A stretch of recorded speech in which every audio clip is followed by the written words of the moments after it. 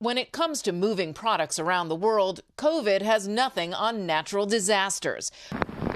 From hurricanes to wildfires, when nature strikes, commerce stops, and climate change is making that happen more often. It's why companies here at COP are working on how to protect themselves and their consumers.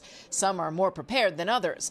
Unilever, which makes over 400 products globally, has a long history of dealing with global political disruptions, which its CEO says positions it well for climate-related supply chain disruptions. Every major business was tested by COVID, where planning became less important than speed of response. And I think the same is going to be true on the challenges to our supply chain that come from climate change. Resilience, adaptability.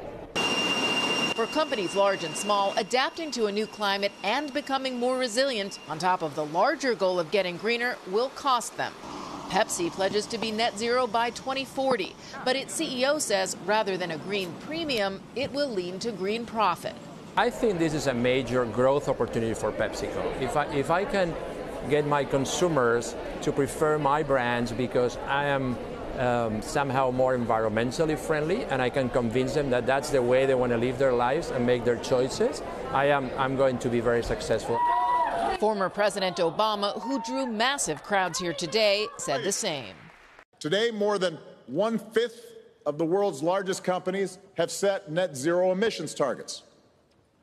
Not just because it's the right thing to do for the environment, but in many cases because it makes sense for their bottom line.